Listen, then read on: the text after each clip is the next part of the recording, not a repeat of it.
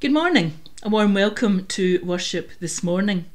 As the service goes on today, you'll notice that we don't have Fiona, our probationer, with us. Fiona is taking a well-deserved holiday. We have to remember that as well as the church work that Fiona does, she also has a day job too. She works as an accountant. She's been very, very busy. So we wish Fiona a happy holiday. It's not quite the Caribbean that she expected. It's probably more like walks round a very wet Châtellerault Park. But hey, a holiday's a holiday, isn't it? We wish her a good holiday and a good rest. And so in the meantime, we worship together as the people of God, and we sing, "O God, you search me and you know me."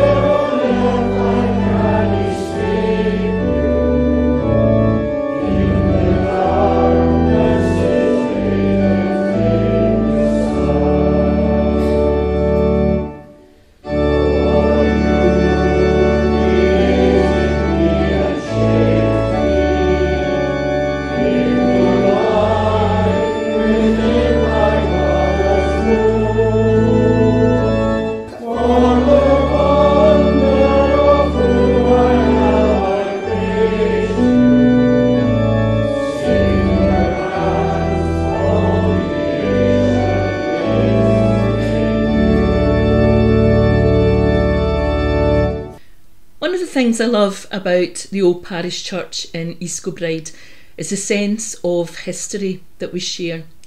The church building itself was built in 1776, which is obviously a long, long time ago. But as we've been saying over the last weeks, it's not the building that's important, it's the people. And as you think over the years about the people who have served in that church, there's thousands of years of service, diligent service. And too often we get a chance to say thank you to people when they pass away and we do the funeral. And I often say at funerals of stalwart church members, this church wouldn't be the same without people like you who have worked over the centuries to make it what it is. But you know, sometimes we don't need to wait until people have gone until we express our gratitude for what they have done. Anyone who serves in the church does it not for their own glory. They do it for the glory of God. But sometimes it's nice to just mark certain phases in people's life and give thanks for their service to the church.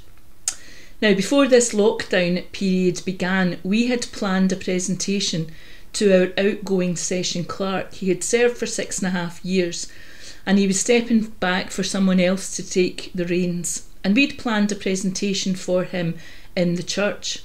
Obviously, that hasn't happened. And we bought him a gift, and the gift was lying, and it was gathering dust. But coming up very soon is going to be the 60th anniversary of the ordination of one of our elders. Yep, listen to that, I said 60. This person was ordained in the East Kilbride Old Parish Church 60 years ago, and has served in the eldership of the church for 60 years. So we had to mark that occasion as well, so we came up with a cunning plan. The plan was that the session clerk was going to be told that he was going to make the presentation to the elder, but the elder was told that he was going to be making the presentation to the session clerk, and neither of them knew that a presentation was going to be given to each of them. So what we did was we staged an event, and the film of it was shown at our Kirk session meeting on Wednesday night. I'll just let you watch the film from the Kirk session meeting on Wednesday night. Moderator and fellow elders, I think we all know that one of our colleagues, Angus, has been a member of our KIRT session for a remarkable 60 years, and that we decided a few weeks ago that we would celebrate this outstanding achievement. We also need to record our appreciation of years of service by Jim Ballantyne as our session clerk. Now, normally we would make these presentations at our usual Sunday morning service, but as we all know, we can't do that at the moment. So we come up with another way to show our appreciation to Angus and Jim. We have a short video filmed just a few mornings ago at Angus's home. So let's watch the video and see what happens.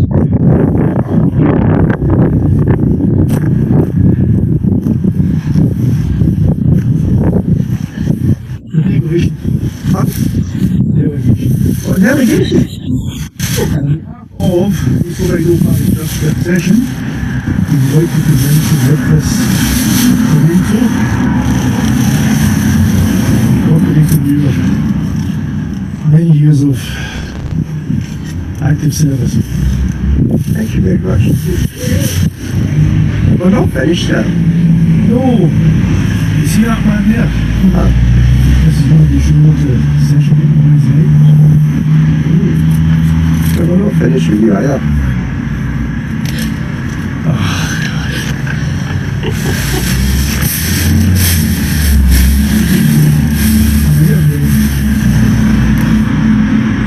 None of the trees are ugly or anything. It was devious. Angus hasn't gone away. In the words of the movie, he'll be back.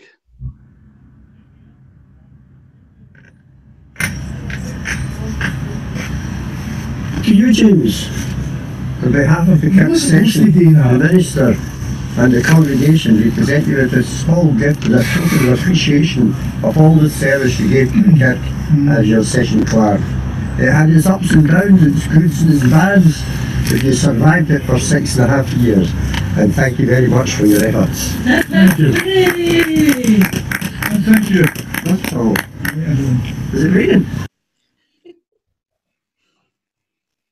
This is Angus being caught by surprise. And this is a scroll that we presented to Angus on behalf of the Kirk session, recognising his 60 years of continuous service.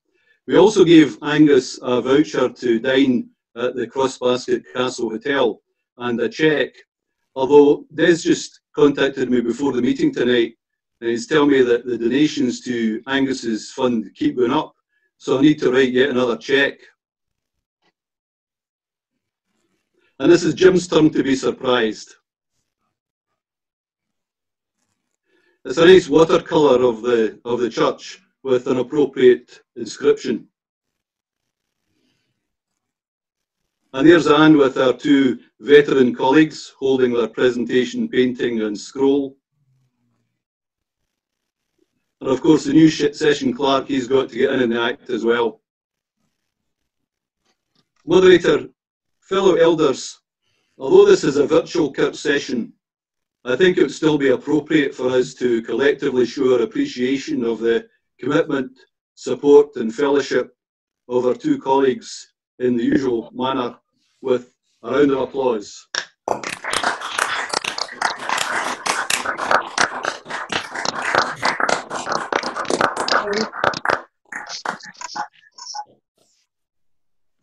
Thank you, Alistair. Now, at this point, there's got to be a right to reply. So does Angus want to say something?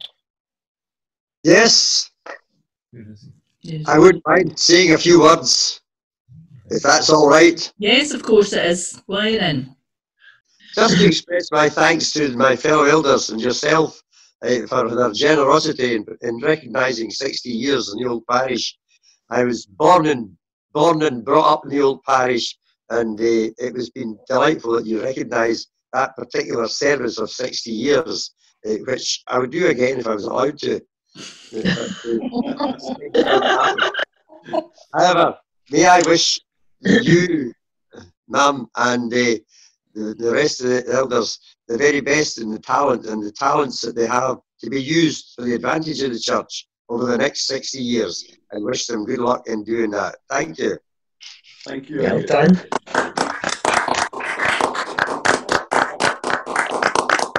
Hey Jim, do you want to say something now? Just to add to some things that Angus said. I want to say that I didn't realise I had been session clerk for 6.5 years, because I must admit, on the whole, I thoroughly enjoyed it, and I would recommend the position to anyone else. But during the 6.5 years, I don't think I quite managed to embarrass anybody as much as Angus and I got embarrassed on Monday. So thank you very much to everybody, and thank you all for your cooperation over the years, because without that, the job would be impossible. Thank you very much indeed.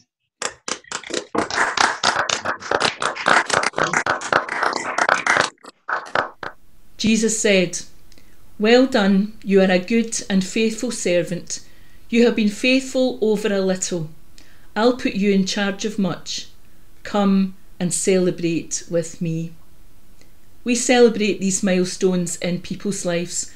We give thanks to God for the people who have gone before us, who have kept the faith and have kept running the race, in Jesus' name. So let's come to him in prayer now. Let us pray. Loving God, we thank you for our church. We thank you for everything that has been achieved, the work and the witness of those who have gone before us, the vision that sustained them, the faith that inspired them. And we thank you for the part that you call us to play in our church's continuing story.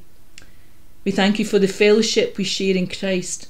We thank you for the support and encouragement, the strength and inspiration, the fun and friendship which come through being part of this church family. But as we face the future, we thank you for the possibilities that stretch before us, the avenues of service that are still waiting to be explored, the lives waiting to be touched by the message of the gospel. And we thank you for the gifts that you have given us so that we might grasp these opportunities.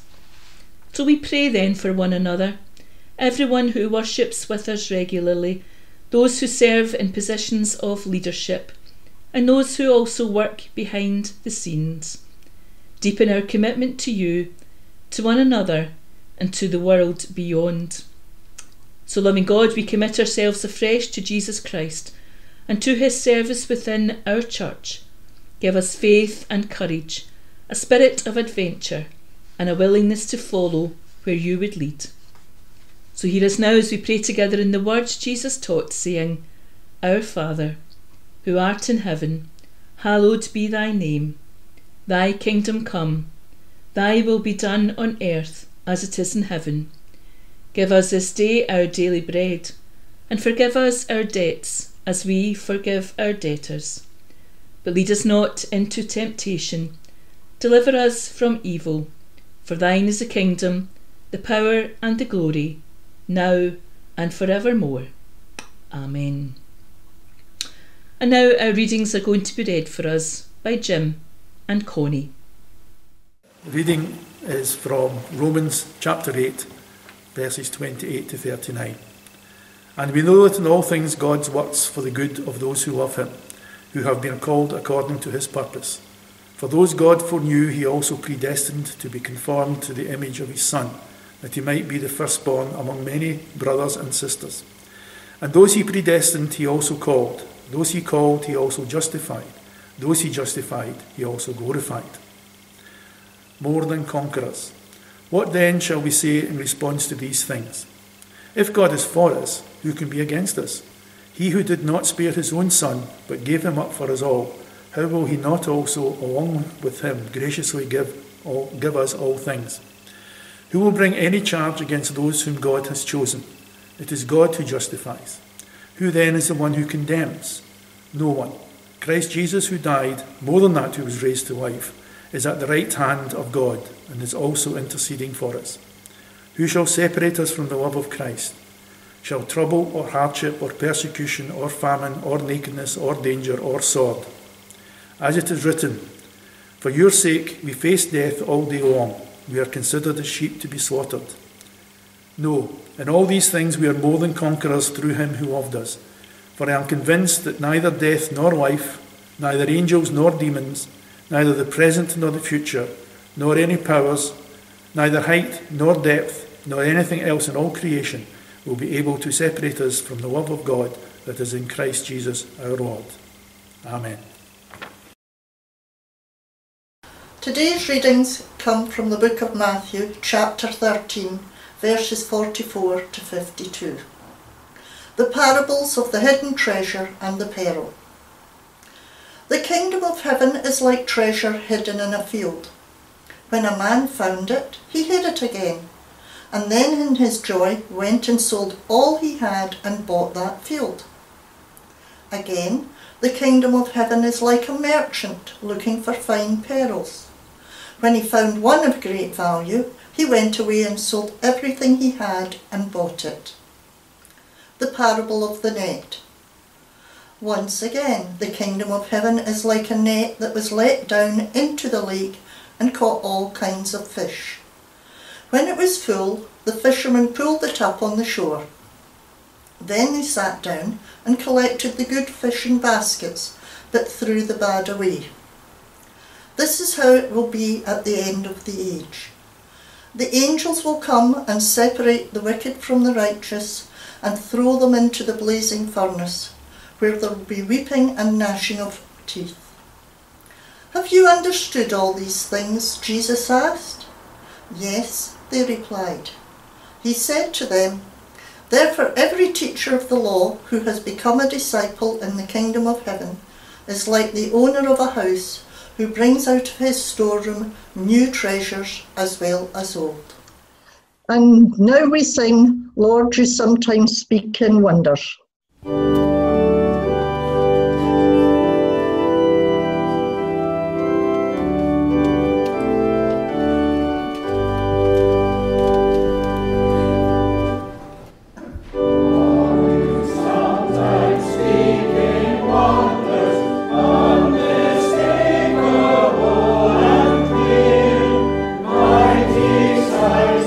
Show your presence overcoming.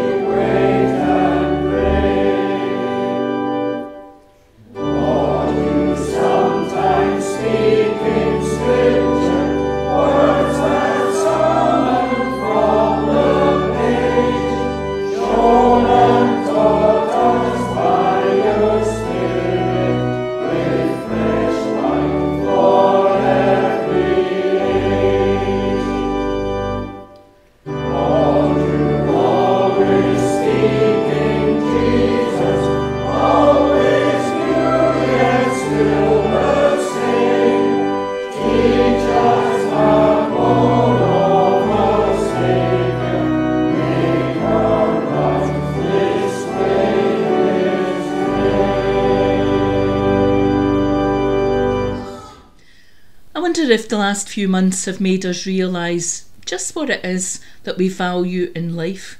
So let me ask you a question this morning. What's valuable to you?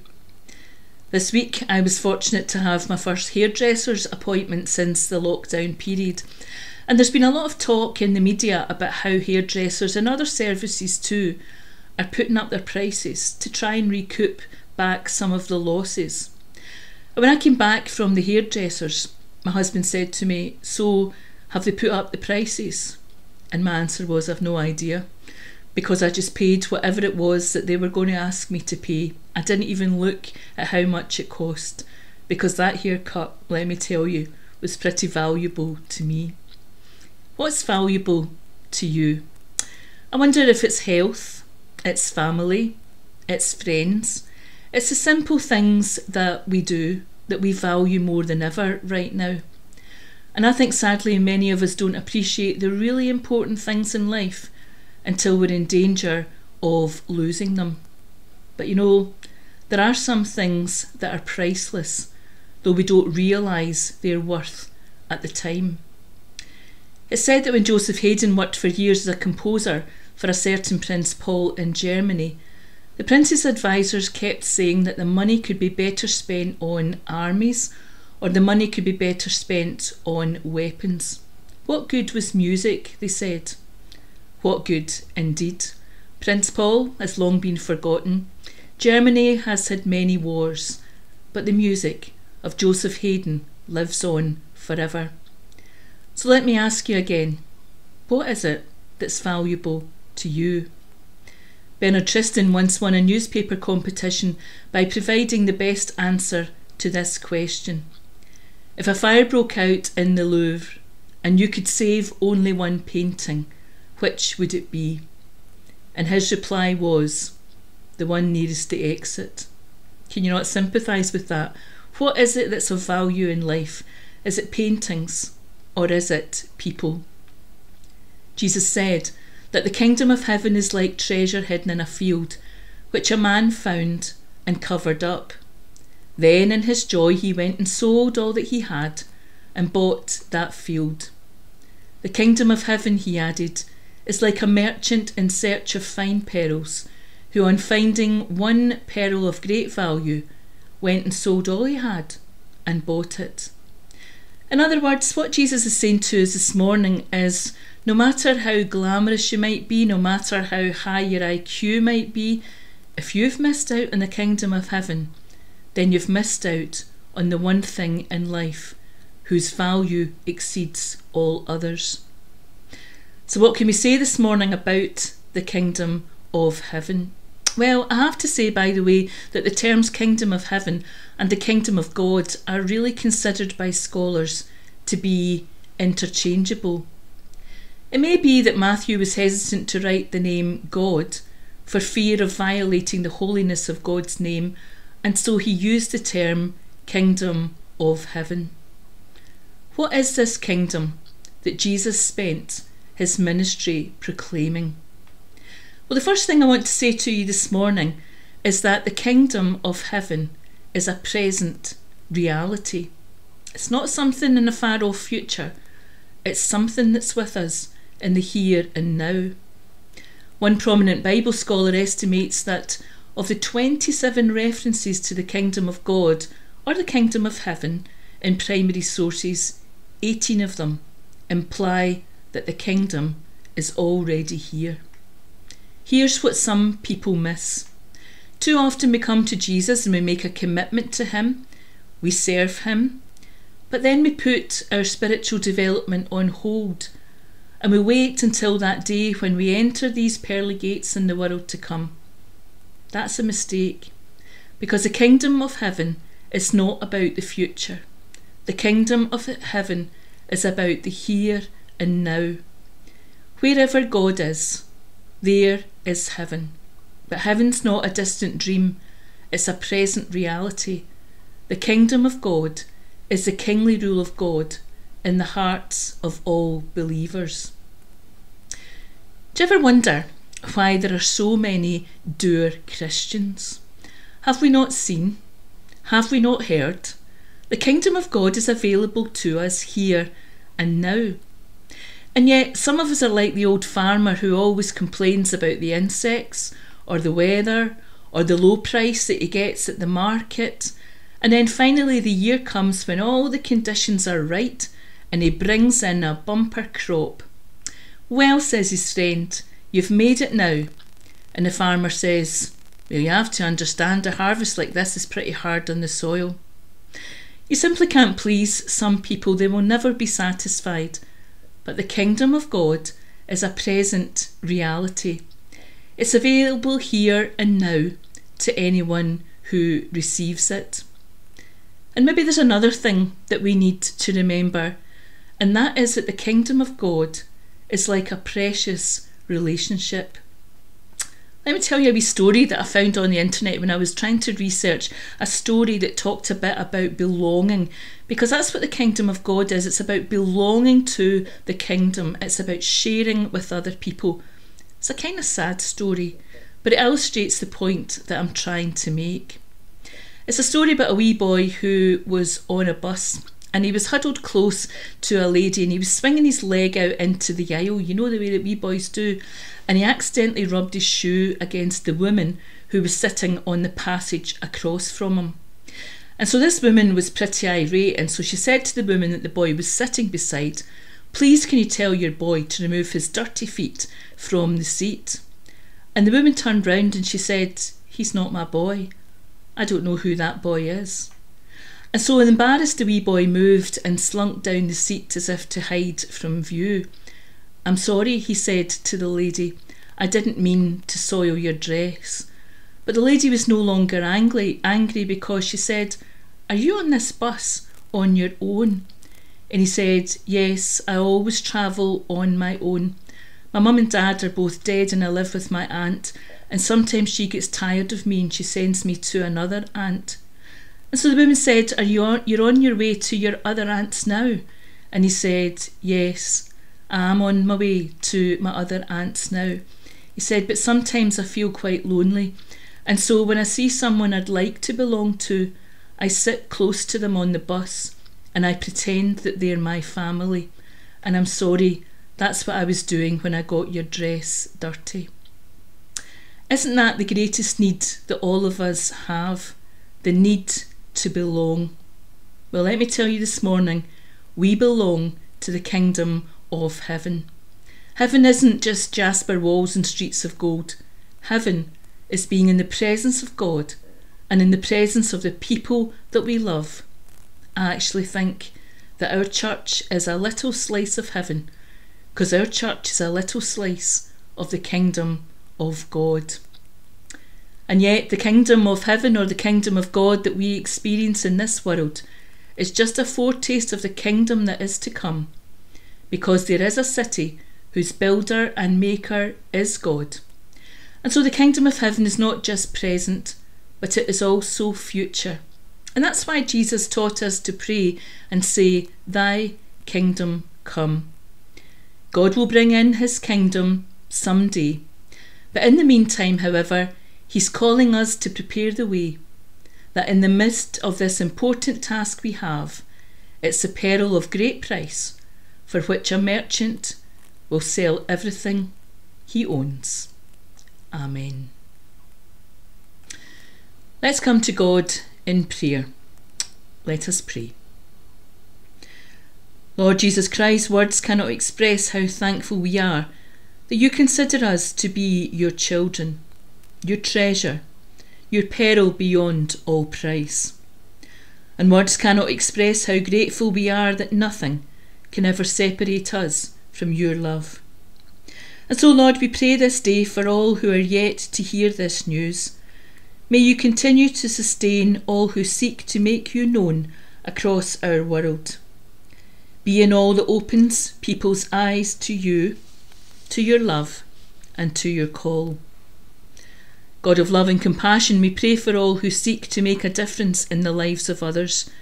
Be with carers and counsellors, medics and mediators. Be with those with listening ears and those with caring hands. Be in all that opens people's eyes to you. God of justice and peace, we pray for all who seek to challenge injustices and stand up for what is right.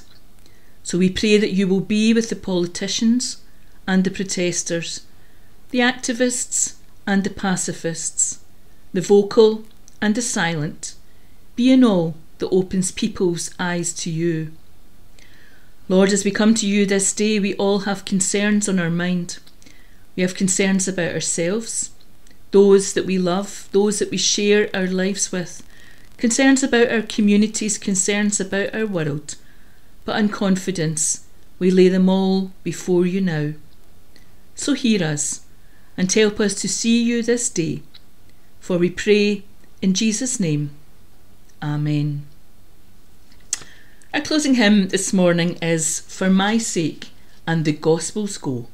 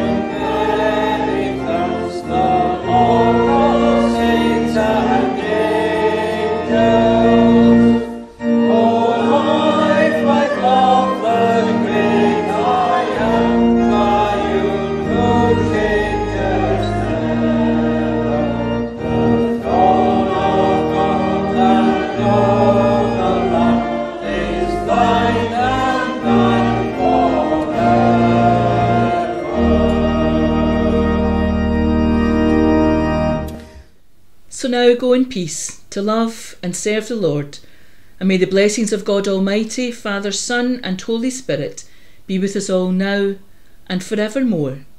Amen.